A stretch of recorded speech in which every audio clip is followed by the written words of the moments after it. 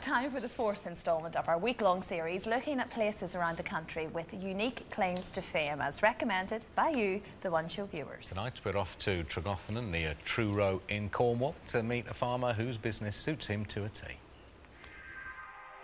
From historic fishing villages to world-renowned surfing hotspots and a language all of its own, this county isn't short on claims to fame. But I'm not here in search of the catch of the day or to surf a giant wave. I'm on a plant hunt, looking for the shrub that provides our national drink. And it's grown just over there. This, of course, is Cornwall, cream tea country. Every year, hungry tourists devour thousands of them, pouring millions into Cornish coffers. In short, the cream tea is big business.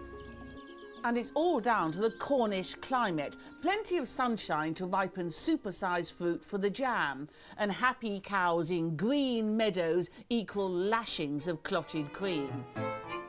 But what about the tea? Surely you can't grow that here, can you? On the Tregothnan estate, they say yes, you can. It is home to the UK's only tea plantation.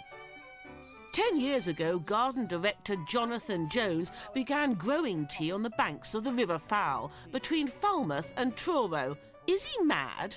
Jonathan, how on earth can you grow tea bushes like these here in Cornwall? This is just like Darjeeling. Temperatures, rainfall, soil pH, all of those things that you need for tea are found just in this area of Tregothnan. How much do you produce here? We're looking at about a tonne a year, but that will grow in time. Do we drink as much tea as coffee? We drink about a third more tea, worldwide I'm talking, than coffee. Tea is second only to water, do you know that? He might have written more, but the clock struck 4 and everything stopped for tea. Snap. That's it, lovely.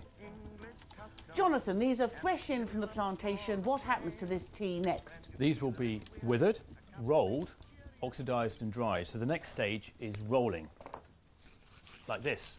What you're doing is rupturing the leaves and allowing those juices or chemicals within the leaf to oxidise with each other.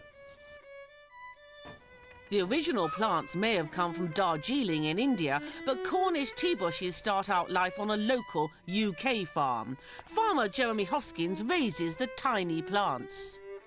2 years ago, we were asked by Jonathan to actually take on some of his tea seedlings.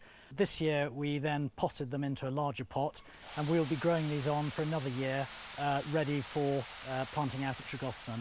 And what's the main challenge in growing tea bushes from scratch? Really just very slow growing compared to the vegetable plants that we usually raise. Have you ever grown tea before? Never. No, never done it before. But because we grow so many different types of vegetable, we thought we'd give it a go.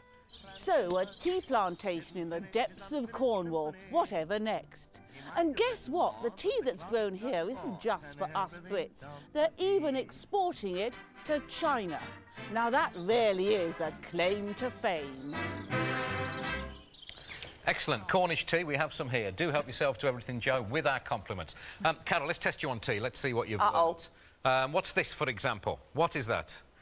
Oh, well, I think that actually might be the most expensive tea bag in the world. How much? 7,500. It included $280. I hope it improved the flavour of the cuppa. Magnificent. Wow. Number 2, what's this all about here? Oh, this is the largest tea party ever held, apparently, in India, for something like 32,681 guests. OK, and finally?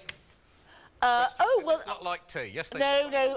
Mid-18th century, apparently, tea edged out ale and gin to become our most popular beverage. That's great, but at this hour, Adrian, I prefer gin and tonic. Cheers, and why not? We advocate responsible drinking here on The One Show. Yeah. Had you had